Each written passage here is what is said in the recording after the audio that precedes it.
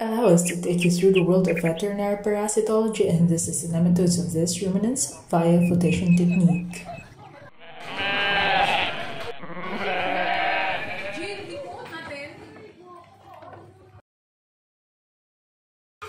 Here in Goat Project, we have goats available here and there, and this is where we collect our fecal samples.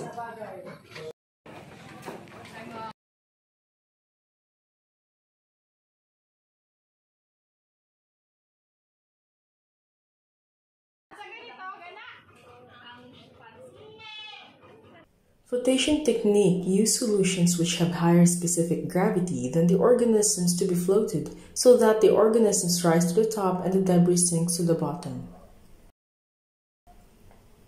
First, weigh 3 grams of fecal samples and put it into a plastic cup. To prepare the saline solution, weigh 400 grams of rock salt and pour the rock salt into a beaker, and add 1 liter of distilled water and mix thoroughly until the salt will be dissolved. Using a graduated cylinder, measure saline solution. Pour the saline solution into a plastic cup with 3 grams of feces and mix thoroughly using tongue depressor. Strain the mixture in a flask, and sieving was done 3 times.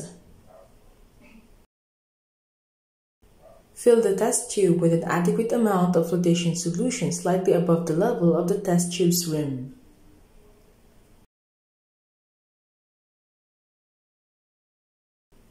Place a cover slip on top of the tube and allow it to rest for about 20 minutes. Lift off the cover slip and place it directly on a clean glass slide, and examine the prepared sample.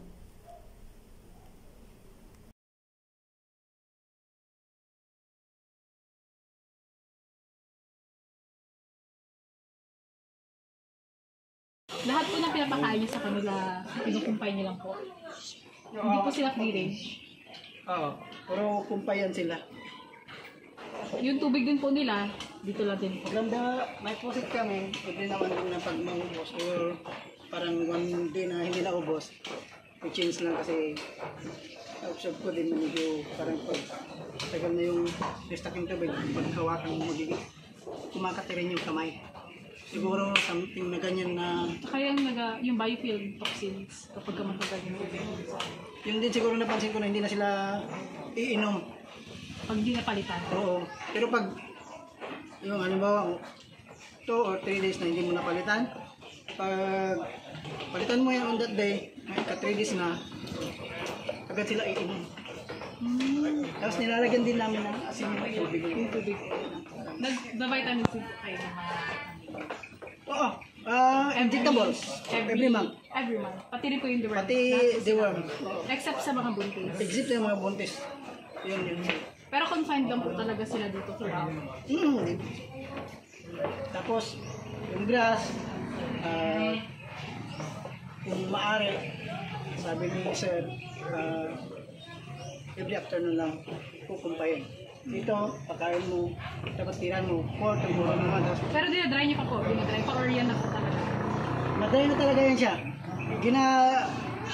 Tinatanggalan namin ng kahit ilang moisture lang yung matanggal para saka yung mga parasite sa loob, mamatay or aalis. Yan ang ano niya sir. Yun lang po yung amin sir, thank you. Gracias lang tanongin mo, wala nang ulam. Kasi ito yung kanin nila. Okay. Ito yung kanin nila. Ano po yung other namin? Ang other na sabi namin na ulam nila is yung mga legumes, yung leaves. Yan. Isa yan. Indigo. Bali parang ulam nila yan. Parang gaganahan din yan. Marami. Indigo. Kantira. Rensone. Laminja.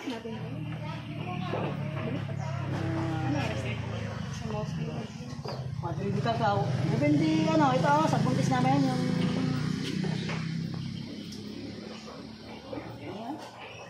kamunggay. Yan ang the best na lalo na pag buntis na malapit ng mga anak. Tapos pagkatapos mga anak, consistent naman yan. Tapos yung tricantera, yun yung good po sa breast. So far, wala sa kanilang positive dito for parasites. Ay, kala, HIV. Ay, hindi na HIV sabi din. So far, wala po. Wala pa na. Yung pan nila dito. Ay, ano po yung age nila? Ranging ng mga age ng mga Yan na, hindi ko maano kung... yung mga ship ba yung nakuha natin? Oh, ship yung tatlo dyan, ship yan eh. Hindi, kambing. Kambing yun. Ano ibig sabihin mo na? Ano yung ano nila yung edad? Range lang range. Yung mga kambing. Kambing po kasi kinuha namin ng sample ng tayo. Para i-test for nematode. Ito sila, 4 to 5 months na ito sila yung mga back namin dito. 4 to 5 months. Ito groups of back ito kasi yung groups of doe is nandun naman. Kasi yung groups of doe.